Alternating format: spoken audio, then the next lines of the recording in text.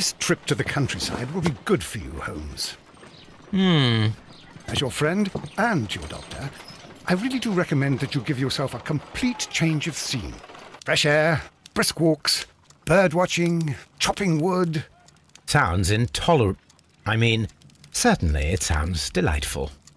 But you haven't yet told me who your friend is, the one we're going to visit. He is a bee lover. A bee lover? Do you mean that he keeps bees? That must be Mrs. Hudson, bringing the warm cloth that I requested. There is someone to see you, Mr. Holmes. I have no time. Send whoever it is away. Yes, Holmes, I really think we ought to leave now.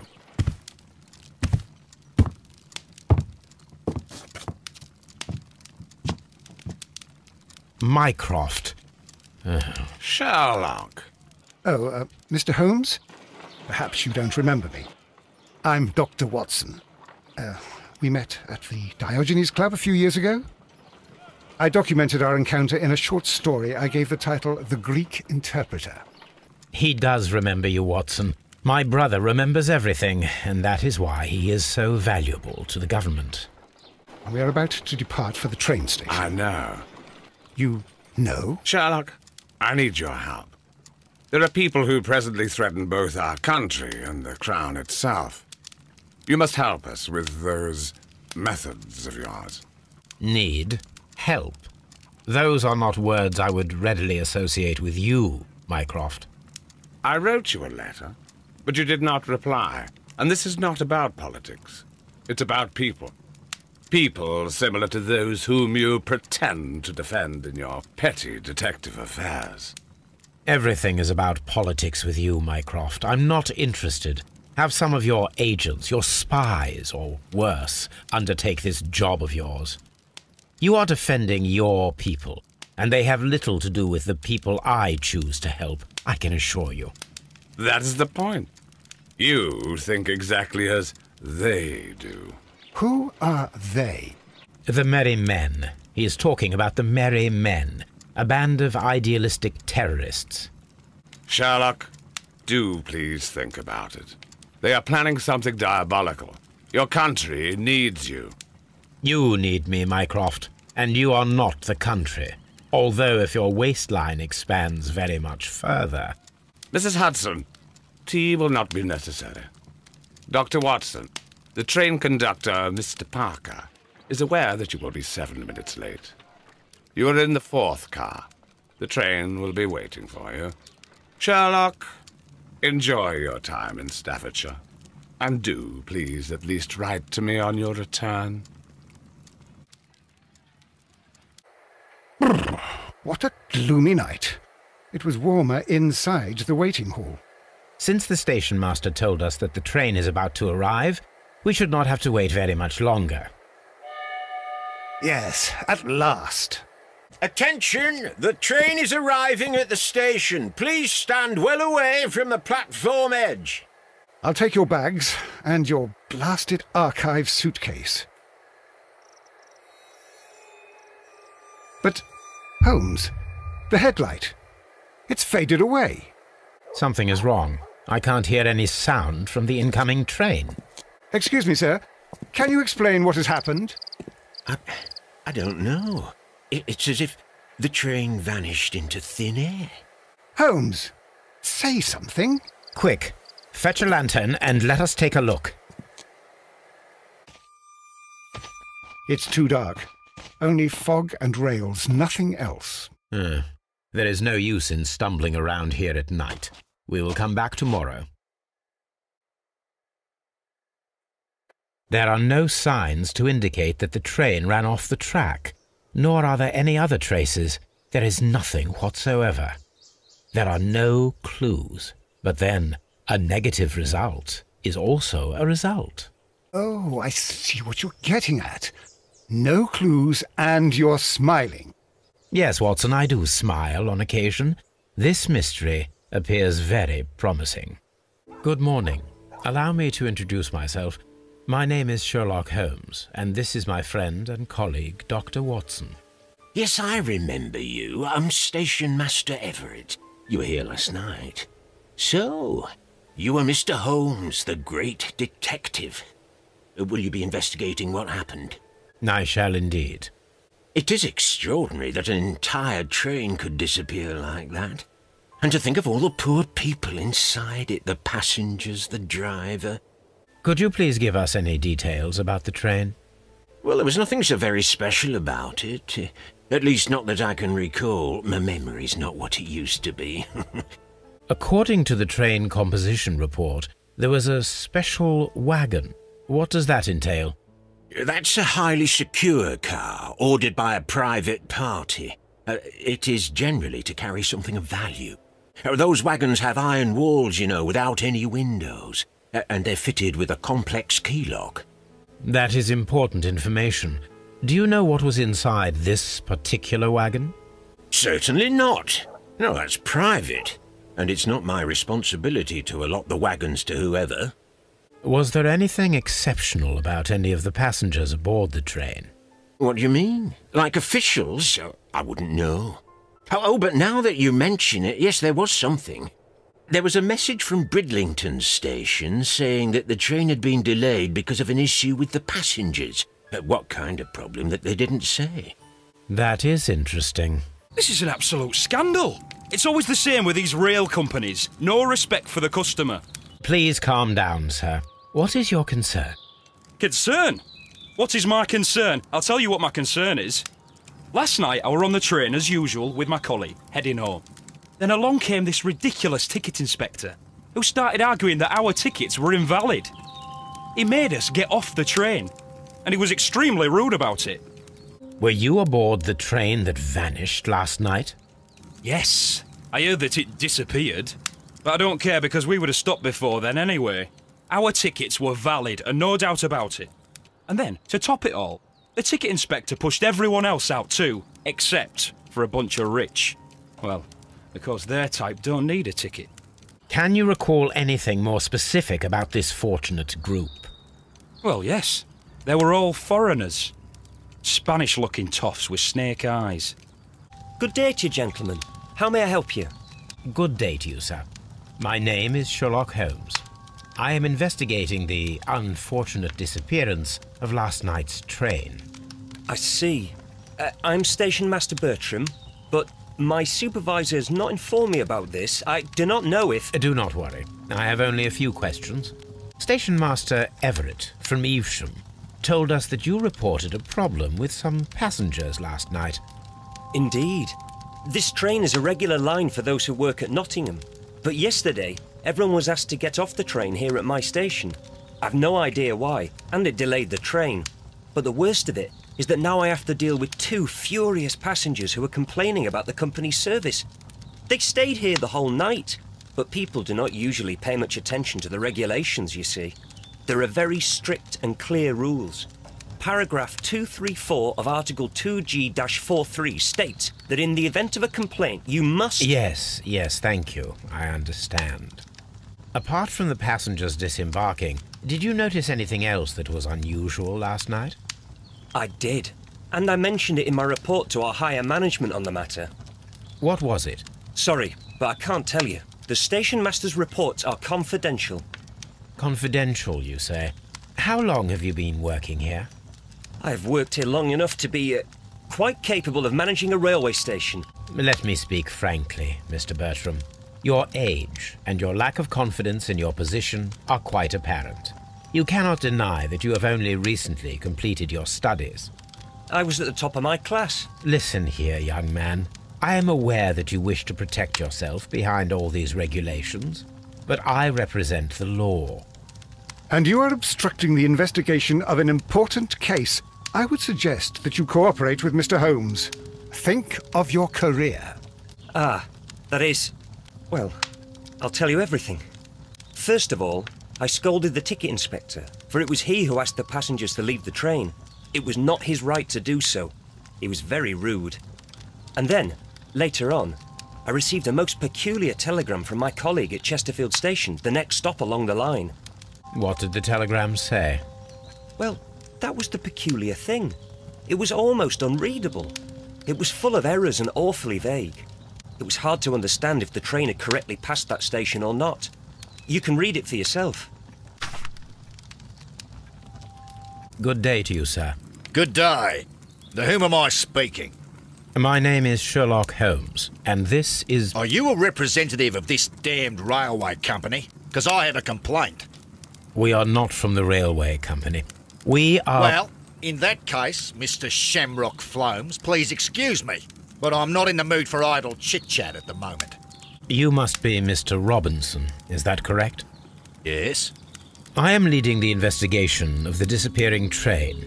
It would help if you could answer my questions. Ah, well, all right. I have nothing to hide. I presume it was you who placed the order for the special wagon. Yes. It was to transport my valuable prototype safely to London.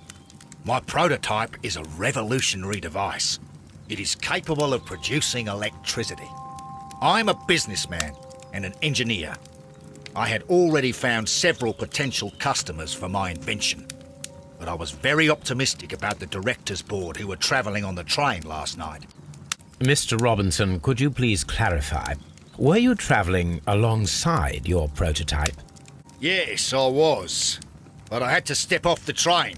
And all because of this stupid station master. I received a telegram declaring that an important person, a Mr. Bromsby, wished to see you in the waiting room. I merely informed you of this. Mr. Bromsby is a wealthy gentleman. His interest in my invention was truly unexpected. So yes, of course, I agreed to see him. Unfortunately, he wasn't there. I thought perhaps he might have been delayed, so I chose to wait a while.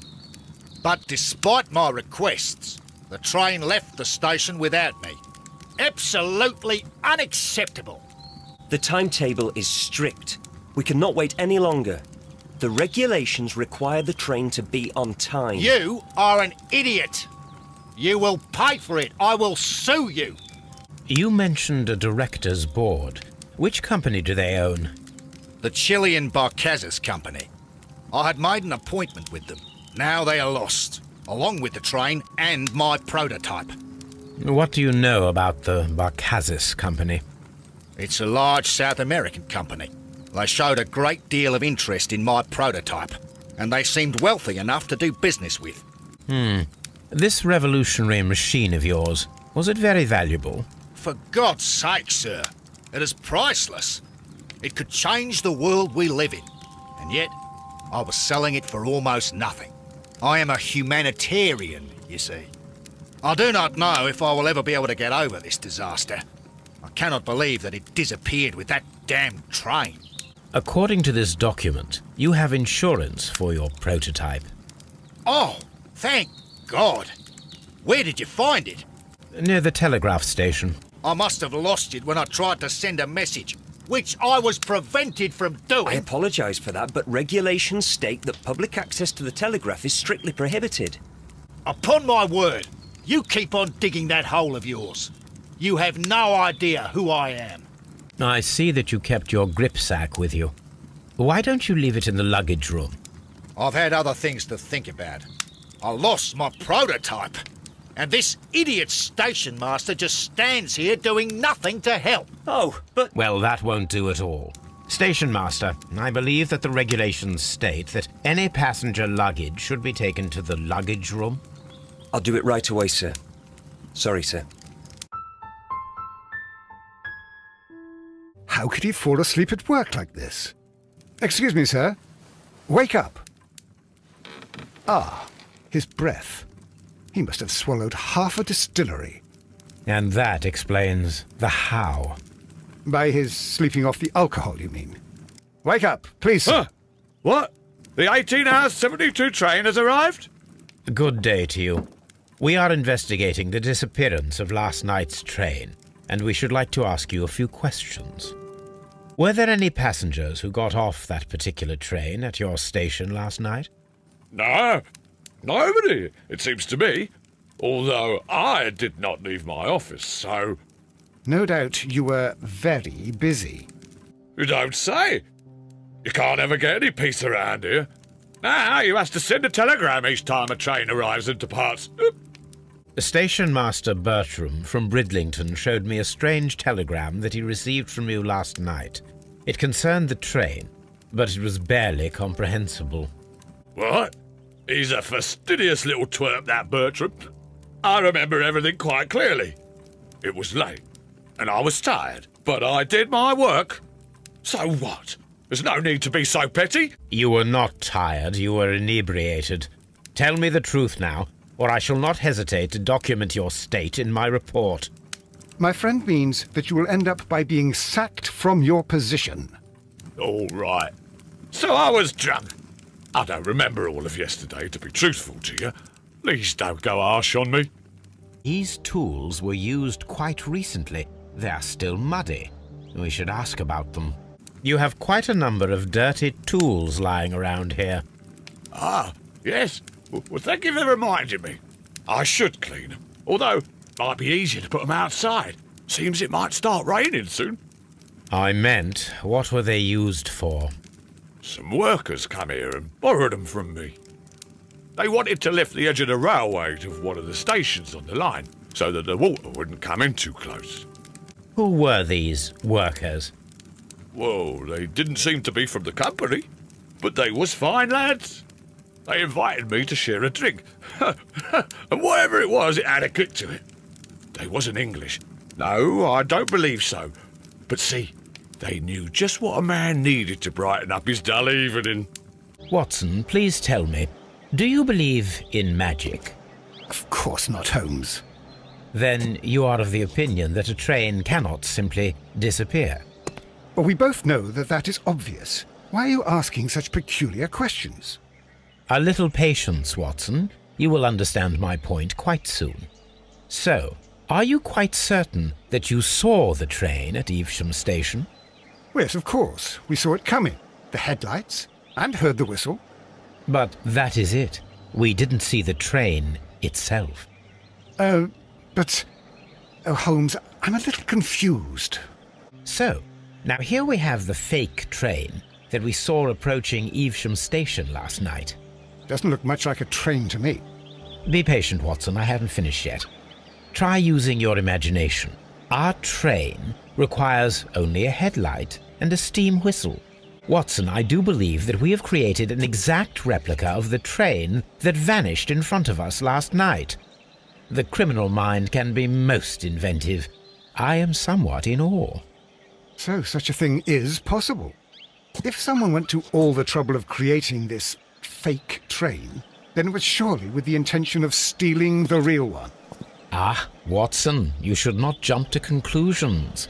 In fact, this does not tell us very much at all, except that the train did not evaporate into thin air. Although you half suspected it. At any rate, we now need to find where the real train might be hidden. I suggest we use my archives to find a more detailed map of our surroundings. Well, I hope that justifies our having to load your massive archive suitcase onto the cab. It made us extremely unpopular with our driver. Here it is. There is a side branch to the railway. Its first switch is located between Bridlington and Chesterfield stations. There is one more station to be visited. It is located between Chesterfield and Evesham, and there should be a side railway to the nearby quarry. There is a small section of a railway at the end of Evesham Station.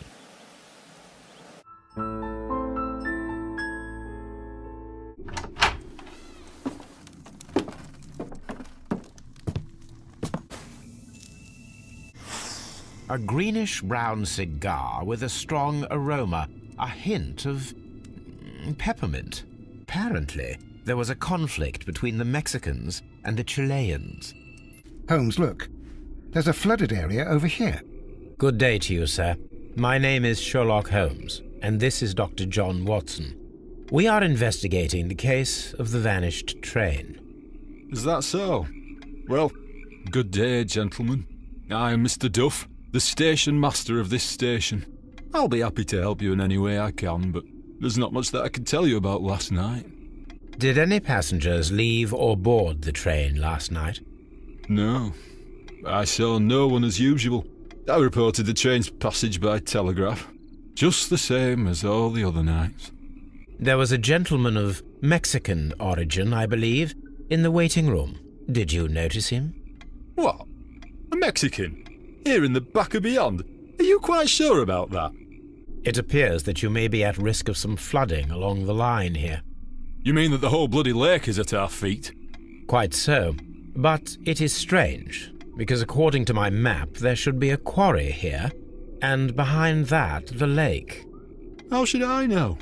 I only arrived here a few months ago. And where did you work before that? I was working in Nottingham, but I asked for a quieter place, so they transferred me here. Life is cheaper. I can't really complain. I observe that you are a gambling man, Mr. Duff. You had hoped that your relocation to this small town might have helped ease your addiction, but it was not to be. I beg your pardon? Addiction to what? We found a number of horse racing tickets inside your office. Well, well, we all have our weaknesses. An expensive obsession, surely, for a station master. It is none of your business. I occasionally attend the races with my colleagues. And anyway, that's my private life. There was a building here not so long ago. But I don't understand, Holmes. Why would anyone destroy the shed in such a manner? It was disassembled in great haste.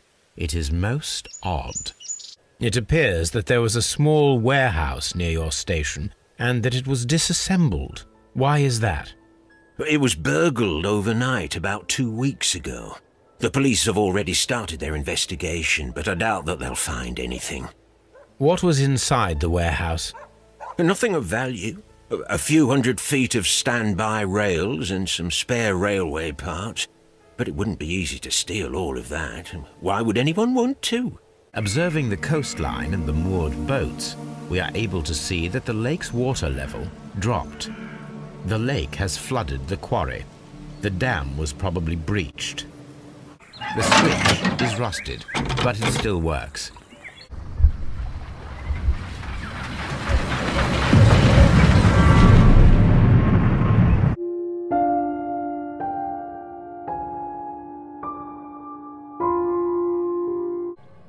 Someone removed these screws, most probably to take down the rails.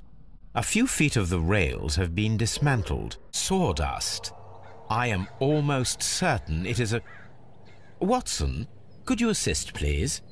Do you have your pistol? Good. Fire at this package. The Mexican company Caracal and the Chilean Barcazas both want to buy the mines. I need more information. Perhaps Mycroft could help. Please, sir, we would ask you not to leave. We have some questions. Are you the police? No, we are employed by the railway company. We are collecting witness statements about the train that disappeared last night. Lo siento, I'm in a hurry. Really? It seemed that you were waiting here for someone. Could you tell us if you were at the station last night? No, I just arrived from South America. A formidable journey, no doubt. Which country are you from? De Chile. Chile? But you are Mexican. No, you are wrong. Why would you think I'm Mexican? Because of your cigars. Sí, cigarrillos. So what? Those cigars are the Ricardo brand, from Mexico. It is quite impossible to find them anywhere but there. Pero not your business. I don't suppose that you are on vacation. What business brought you here? I was to meet my fellow compañeros, who were due to arrive yesterday. They were on that damn train. I will stay here and hope that the authorities find them, or their bodies. It's now my responsibility to repatriate them. Who authorized you to do that? The company I work for. Could you tell me the name of the company? It's not your concern. And what is your name? Enough questions. Buenas tardes. Then the case is solved, Holmes. What do you intend to do? Well, I shall require assistance for the arrests. There were accomplices. Ah, but I know that look. You have your own ideas. What are they, Holmes? On the one hand, we have Mycroft and his tedious political games. He will locate the guilty parties without any trouble. But it will be a long and drawn-out process, and possibly with some compromise that will be to Mycroft's benefit. Our other option is the local constabulary, and advice from our friend Lestrade. The problem we have there is that the authorities seem to be incapable of acting quietly. They rely on brute force. It could result in an international scandal. All the same, I think that I prefer the forces methods. It would be better to resolve the case quickly and efficiently, without any talk of politics. Let us go home, then. I'd like to begin writing a draft of this story. No, I did not say that we had finished here yet. Well, all right. What did I miss? Watson, we know that the Barkazas Company directors were drowned in the flooded quarry, along with the train and Robinson's prototype. But we still need to corner the guilty party. But how do you intend to prove... Oh, no. Please don't tell me we have to dive into the lake. Huh. You may rest assured that I have a far better idea. We have only to use our corrupt Doncaster station master as bait. He will unwittingly trap our Mexican friend. Of course, you already had a plan. I shall follow you, Holmes. Well, the case is solved, and we shall be heading home.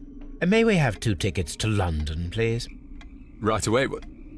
Wait a minute. You've solved the case?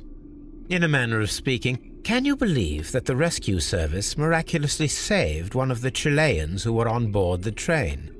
The police have ordered his immediate escort to London on the next train. He pulled through, then? He's alive? Yes, by extreme good fortune. His condition is quite serious, and the method of transportation has its risk, but he will be held securely by the doctor and police officers. The gentleman carries some vital information on this case. I am sure of it. Ah, really? Your station will be famous, Mr. Duff. The journalists will be here before you know it. Goodbye, sir. Goodbye, gentlemen.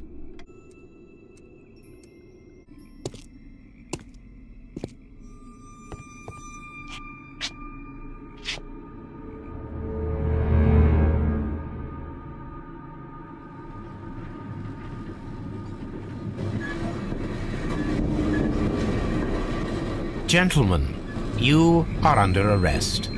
Caramba! You traitor! You double-crossed me!